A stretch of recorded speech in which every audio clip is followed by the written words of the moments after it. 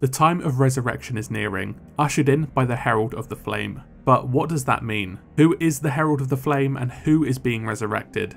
But more importantly, have Athena's fortune misinterpreted the prophecy? Have they yet again started a chain of events leading to the resurrection of a mythical hero, or a legendary villain? In the trailer for the Siren's Prize, Belle learns that whoever has been storing books in Stitcher Jim's lair has discovered a prophecy, so to speak. The prophecy tells of the time of resurrection. It's unclear who exactly had predicted this, but we learn in the Heart of Fire novel that the ancients had dreams of the future and of the dead. This is how they discovered the Sea of the Damned. But, more importantly, the ancients would record these prophecies if they were deemed important, with the others discarded. I believe this to be a vision manifested in the Sea of the Damned, where they weren't dreams per se, but a glimpse of the future. They believed in these prophecies so much so that they had hidden away items of great power in order to defend the Sea of Thieves from things that would threaten it. The Sea of Thieves was the ancients' home, before they up and left to the Sea of the Damned. The ancients had always dabbled in magic derived from the merfolk. It was a pursuit that they followed to enrich their lives. It's very clear that they revered the idea of eternal life and paradise. The Sea of Thieves was such a place, free from the outside forces and those who would threaten the ancient people. The various curses in the Sea of Thieves today derive from the ancients messing with this magic, seemingly as a way to turn it into an eternal paradise for them. It seems as though this has an effect on people, with various contemporaries vying to enforce their view of paradise on the region. Besides the point, the ancients knew about Captain Flameheart.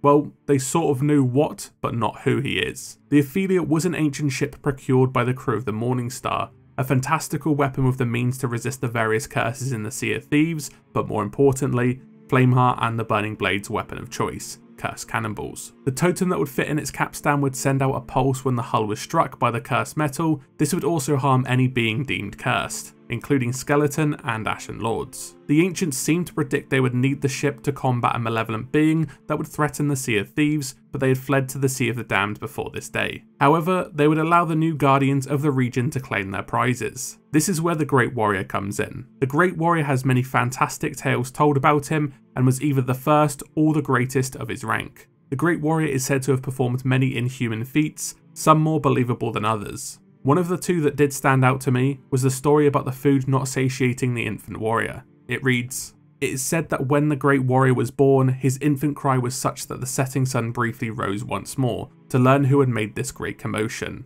By the time the sun had dared rise again, the Great Warrior was standing on 2 tiny feet, and had already ventured out of his home to see all that he could see. The child began to howl with hunger, and his cries enraged the mighty boar. It charged from the woods towards the warrior, eager to trample him underfoot. The boy grabbed the furious beast by its twin horns and tossed it straight into the cooking pot. There was a great feast, though the warrior ate but a few bites. The fight itself had sated him." We can draw a great parallel between the warrior and good old Captain Flameheart. Both seem to have an insatiable thrill for battle, and the food analogy is even noted in the novel too. The Burning Blade has allegedly removed its stove and cargo space to shed weight and allow the crew to shape the hull to cut through the waves. This makes it faster. At this point in the story, the crew of the Magpie's Wing were not aware of the early effects of the skeleton curse. The skeletons of the Sea of Thieves do require very small amounts of food, but this isn't required for them to function. Much like the Great Warrior, who could only be satisfied by a good fight and not any food, even the mighty boar's flesh. The next story is an account of the Great Warrior's training. It reads as follows.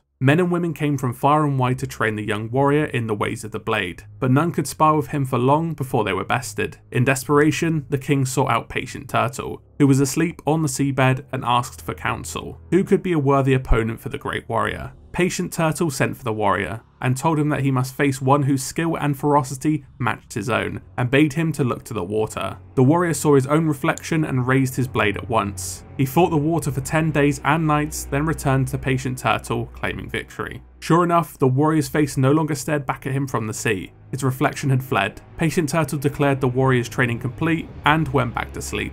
This more so is a testament to his strength. No one could best the Great Warrior even before his training. The key takeaway here is that the warrior fought his own reflection, as the only one who could match him in battle was himself, until he destroyed that part of it. This can have many meanings. Is the warrior's greatest weakness himself, or is it part of him?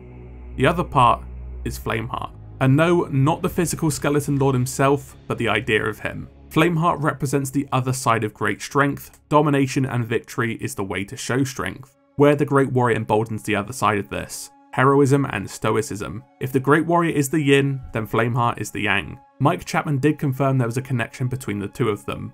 While the connection isn't them being the same person, it does indeed exist.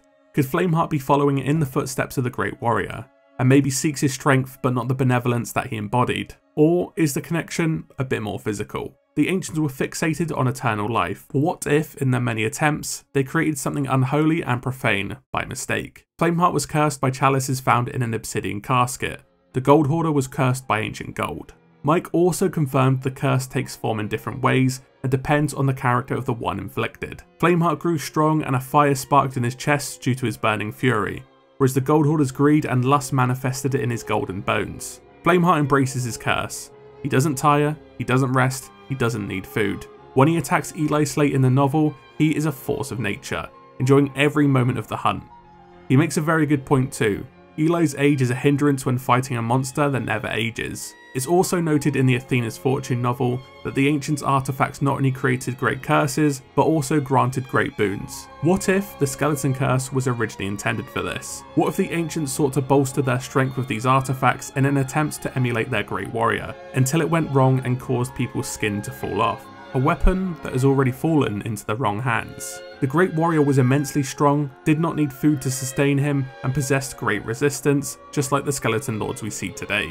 Flameheart is a manifestation of everything that went wrong, both in body and mind as they try to replicate the Great Warrior. What intrigues me most though, is the consequences look to be coming to bite them many years later. The Great Warrior is said to be the first to fight in times of war. With the time of resurrection looming, Flameheart's insatiable lust for battle will manifest in a great war. And when the fiery Skeleton Lord urges to fight the strongest opponents, this might come crashing down on Athena's Fortune's head. And all the while, Captain Flameheart bides his time in the Sea of the Damned with his ancient prisoner, waiting, preparing, scheming, all to defeat his greatest adversary yet. And then nothing will stand between him and the Sea of Thieves.